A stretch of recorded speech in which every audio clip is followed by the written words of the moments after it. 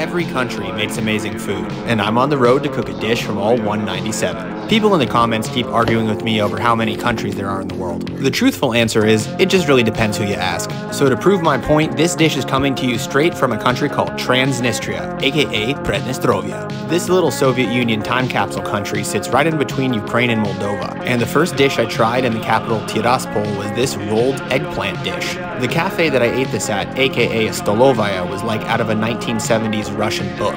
While the Soviet Union is long gone, the decor, the people, the feel, the vibe, it still exists in Transnistria today. Just don't mess with their KGB.